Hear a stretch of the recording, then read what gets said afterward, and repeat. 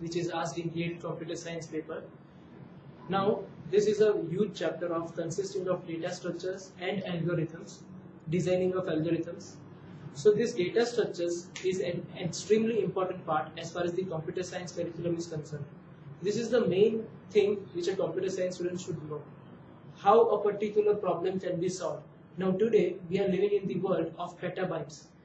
Every day, Facebook, Google is processing so much of data.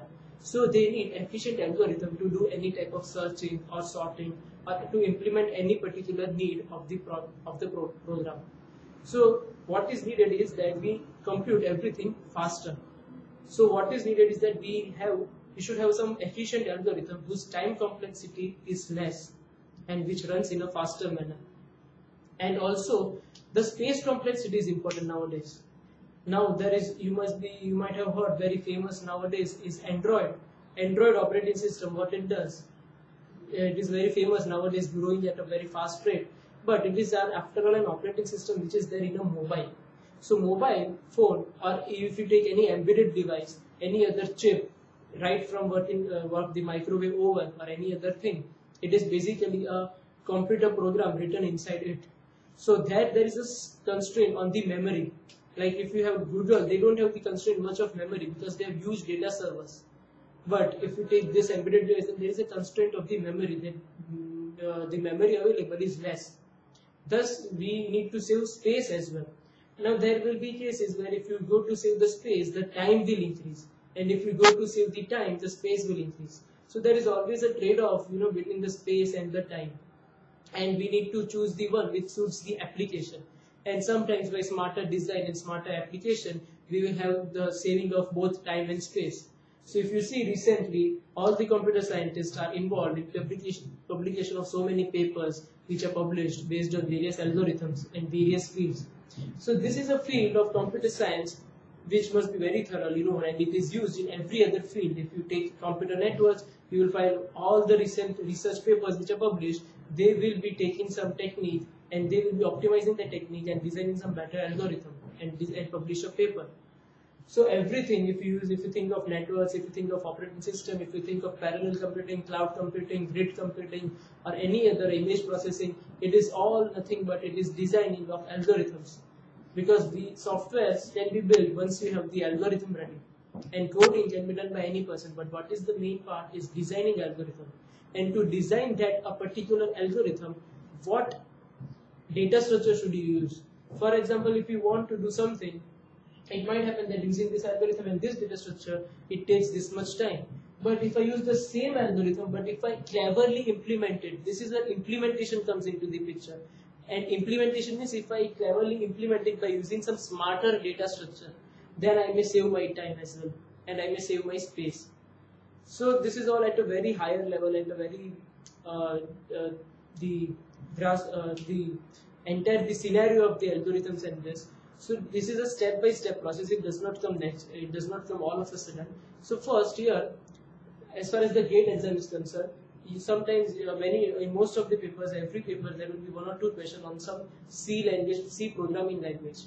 Mostly there will be a program based on a recursion. Recursion is very important.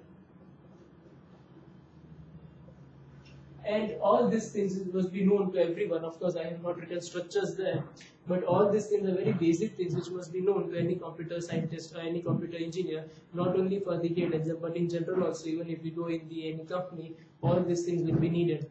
And as far as C language is concerned, yes, the creator of the C is Dennis Ritchie, and C language is used till today, and it will not become absolute. It will be continued to be used years to come.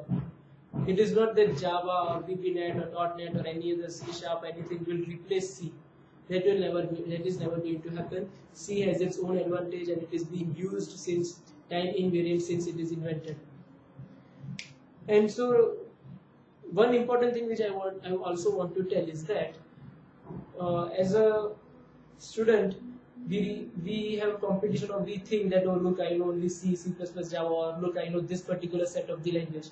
But what I want to tell and I want to suggest is that which language you do know is not important. It is immaterial whether you know C, C++, Java, .NET, VB star, whatever. It only thing which matters is the logic which you should develop. Any language can be learned in 1 or 2 days, or at the max 1 week if you put sincere efforts, because what you need to learn is only the syntax, which differs from language to language. But if I ask you to write a program, say sorting program, then the logic remains the same, whether you sort it in C, whether you sort it in Python, whether you sort in Java, whether you sort in VB, the logic is always going to remain same. Yeah, that is a different issue, that suppose in Python you may sort all the numbers just by writing one function sort, which is an inbuilt function in the Python library, which Java does not, which C does not have. But that is an altogether different issue, which is a simple issue. But the main thing is that the logic which you develop, which you think, how you will write the coding, how will you program your, how will you write your program, and all these things are very much important, rather than only seeing what program should be written. Okay. So now let us get started out with some basics of C. Of course, the first thing which I want to cover is loops. Any person will know this properly. Now it is an overview lecture, and I am not going to explain it in much detail. GATE syllabus is a vast syllabus, and also it is assumed that most of the things will be known. So it is just like, you can think that this will be like a recapitulated class, but then we will solve lots of problems, all the GATE problems which are asked in the previous years, based on all the questions which are asked in the GATE papers. So you will get an idea of what are the kind of the questions which are asked in GATE. Okay. So loops, whenever we think of loop, what comes to our mind first thing is a for loop. Now first of all, what is a loop? Why we use it? Loop is very essential and very hard. Any program will always almost contain a loop. And loop, what it does, it tells you if you want to do any task repetitively, then you use loop. Perhaps, and loop is also used to estimate the time which it will take to run the program. So generally what happens is that you have your program, okay, you have long program.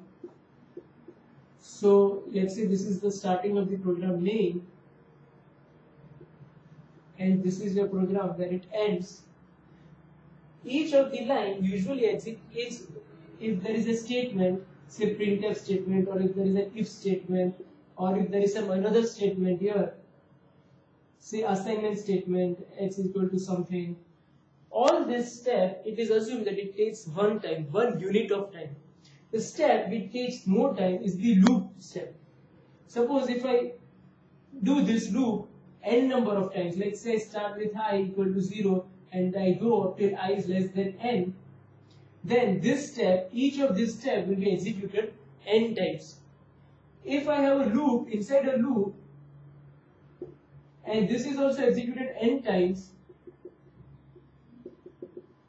then for each of this outer loop, this inner loop will be executed n times. So for each for each I, it takes n times to run the inner loop. So for all this outer loop, it will take n square amount of time to run the entire loop. So it is the for loop which determines how much time a program will take in terms of the input size, and that this n is nothing but it is this input size data. Suppose if you want to sort n numbers, if you use these two for loops in this manner, one inside the another, and each for loop executes n times, then the complexity will be n square, because it will take n square amount of steps to execute this many 4 lines, right? So in a way, these loops are important because it helps to estimate the number of times or the number of steps a program will take to run.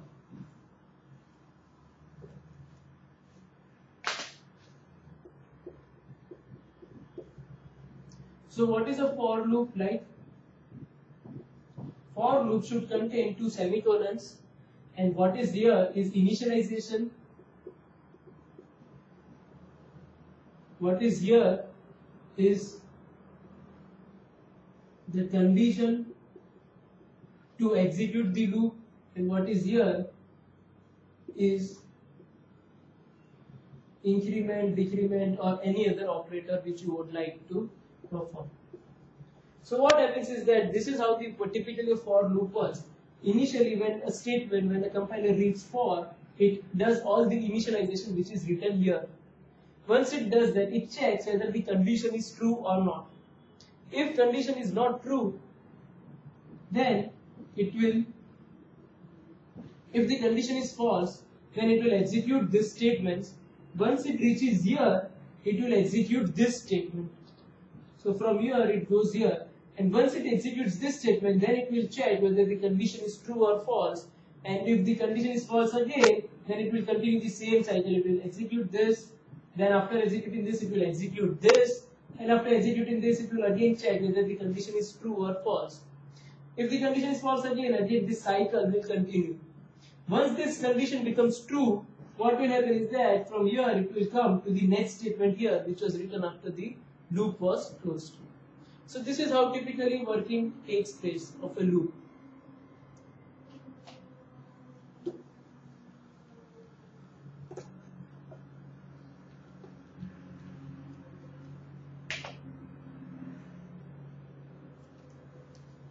So next is that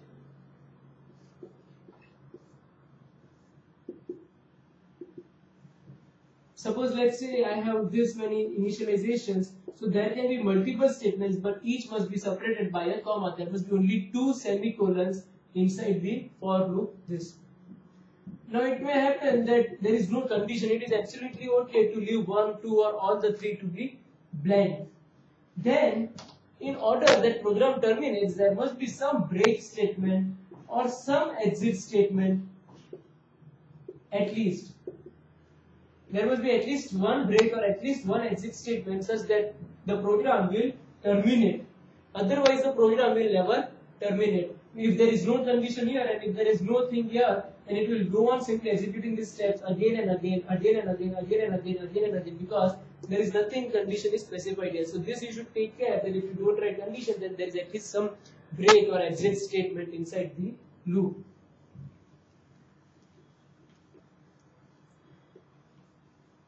Multiple initializations and multiple increment decrement operations can also be performed.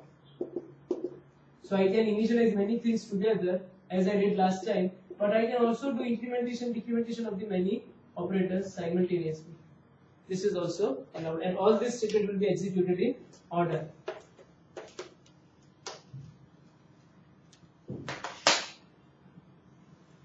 So next is the while loop, which is also used commonly. So what is the while loop structure? While condition in the, so this will be executed until the condition is true. There will be some statements here which will go on getting executed once this, until this condition becomes true. Then it will come back here, and once the condition is false, it will go on executing this. It will go on and on inside this loop.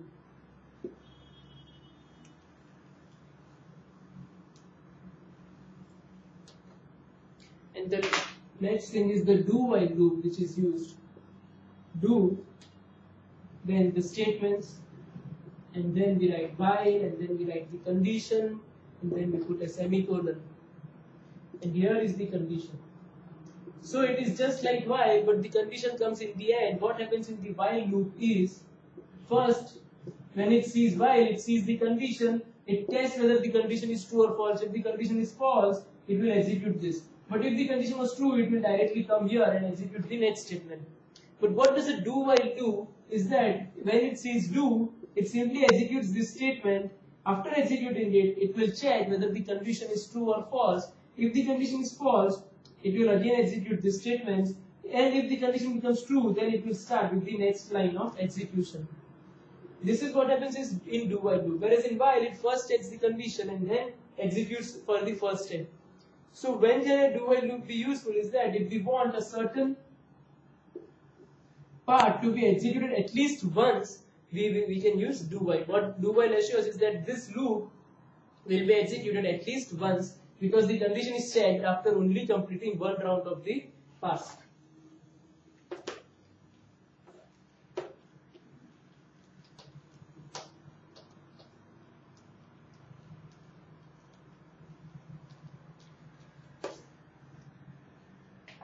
Then here, let us also see some operators and some other things some other constructs like if, else, if, then, else, ladder.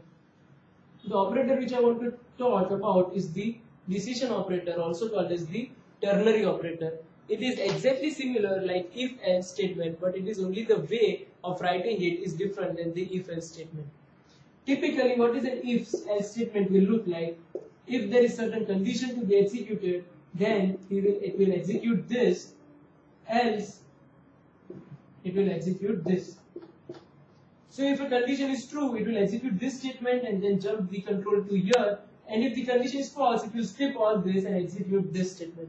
This is what is a normal if-else statement, which everyone knows.